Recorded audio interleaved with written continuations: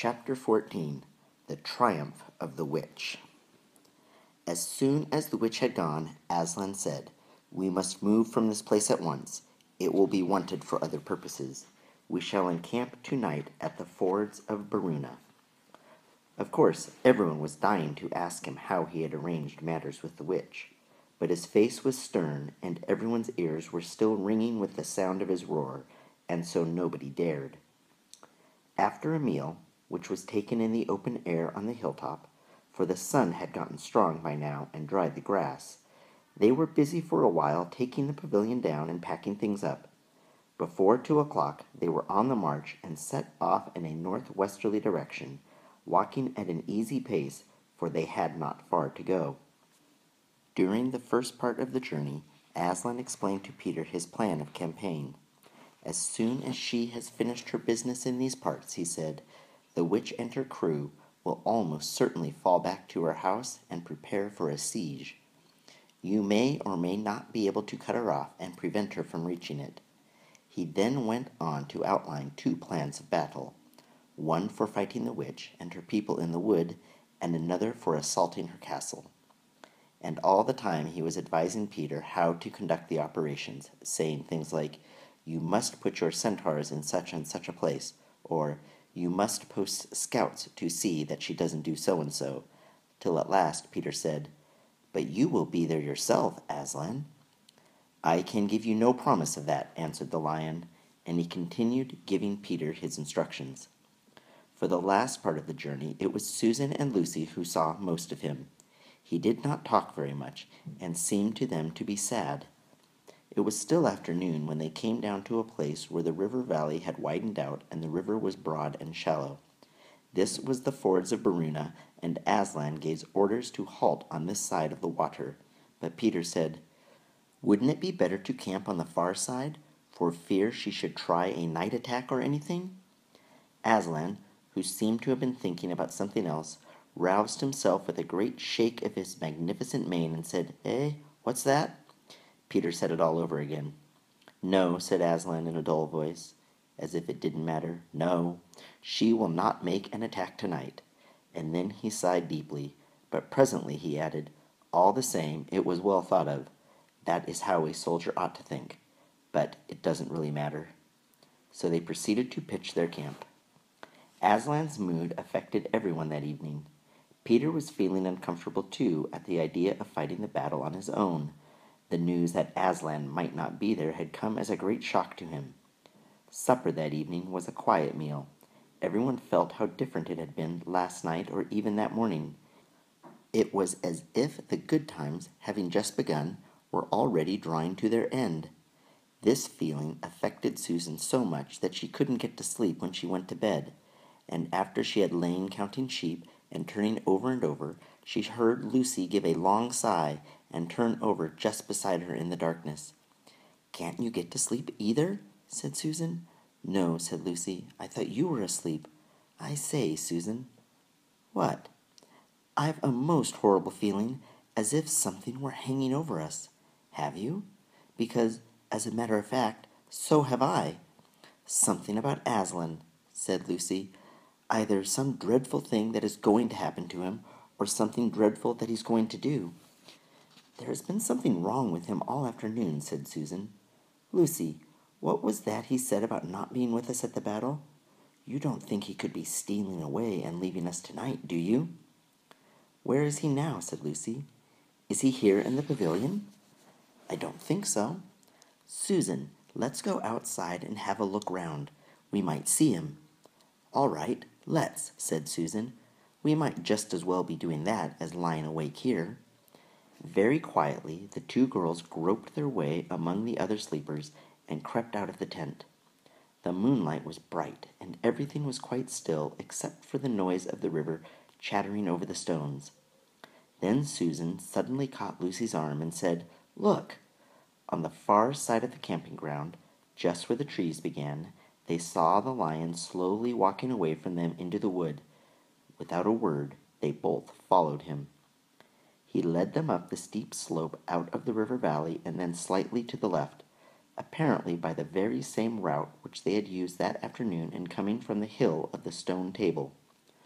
On he led them, into dark shadows and out into pale moonlight, getting their feet wet with the heavy dew. He looked somehow different from the Aslan they knew. His tail and his head hung low, and he walked slowly as if he were very, very tired. Then, when they were crossing a wide open place where there were no shadows for them to hide in, he stopped and looked round. It was no good trying to run away, so they came toward him. When they were closer, he said, "Oh, children, children, why are you following me?" "We couldn't sleep," said Lucy, and then felt sure that she need say no more, and that Aslan knew all they had been thinking. "Please, may we come with you, wherever you're going?" said Susan. "Well," said Aslan, and seemed to be thinking. Then he said, "I should be glad of company tonight. Yes, you may come, if you will promise to stop when I tell you, and after that leave me to go on alone." "Oh, thank you, and we will," said the two girls. Forward they went again, and one of the girls walked on each side of the lion. But how slowly he walked, and his great royal head drooped so that his nose nearly touched the grass. Presently he stumbled, and gave a low moan. "Aslan, dear Aslan," said Lucy, "what is wrong? Can't you tell us?" "Are you ill, dear Aslan?" asked Susan. "No," said Aslan, "I am sad and lonely. Lay your hands on my mane so that I can feel you are there, and let us walk like that." And so the girls did what they would never have dared to do without his permission, but what they had longed to do ever since they first saw him. Buried their cold hands in the beautiful sea of fur and stroked it, and, so doing, walked with him. And presently they saw that they were going with him up the slope of the hill on which the stone table stood. They went up at the side where the trees came farthest up, and when they got to the last tree, it was the one that had some bushes about it, Aslan stopped and said, "Oh, children, children, here you must stop, and whatever happens, do not let yourselves be seen. Farewell." And both the girls cried bitterly, though they hardly knew why, and clung to the lion, and kissed his mane, and his nose, and his paws, and his great sad eyes. Then he turned from them, and walked out onto the top of the hill, and Lucy and Susan, crouching in the bushes, looked after him, and this is what they saw. A great crowd of people were standing all round the stone table, and though the moon was shining, many of them carried torches which burned with evil-looking red flames and black smoke. But such people! Ogres with monstrous teeth, and wolves, and bull-headed men, spirits of evil trees and poisonous plants, and other creatures whom I won't describe, because if I did, the grown-ups would probably not let you read this book. Cruels and hags and incubuses, wraiths, horrors, efreets, sprites, orkneys, wooses, and ettins. In fact, here were all those who were on the witch's side, and whom the wolf had summoned at her command, and right in the middle, standing by the table, was the witch herself. A howl and a gibber of dismay went up from the creatures when they first saw the great lion pacing toward them, and for a moment the witch herself seemed to be struck with fear. Then she recovered herself and gave a wild, fierce laugh. "The fool!" she cried. "The fool has come! Bind him fast!" Lucy and Susan held their breaths, waiting for Aslan's roar and his spring upon his enemies. But it never came. 4 hags, grinning and leering, yet also at first hanging back and half afraid of what they had to do, had approached him. "Bind him, I say!" shrieked the white witch. The hags made a dart at him and shrieked with triumph when they found that he made no resistance at all. Then others, evil dwarfs and apes, rushed in to help them, and between them they rolled the huge lion round on his back and tied all his 4 paws together, shouting and cheering as if they had done something brave, though, had the lion chosen, one of those paws could have been the death of them all. But he made no noise, even when the enemies, straining and tugging, pulled the cords so tight that they cut into his flesh. Then they began to drag him toward the stone table. "Stop!" said the witch. "Let him first be shaved." Another roar of mean laughter went up from her followers as an ogre with a pair of shears came forward and squatted down by Aslan's head.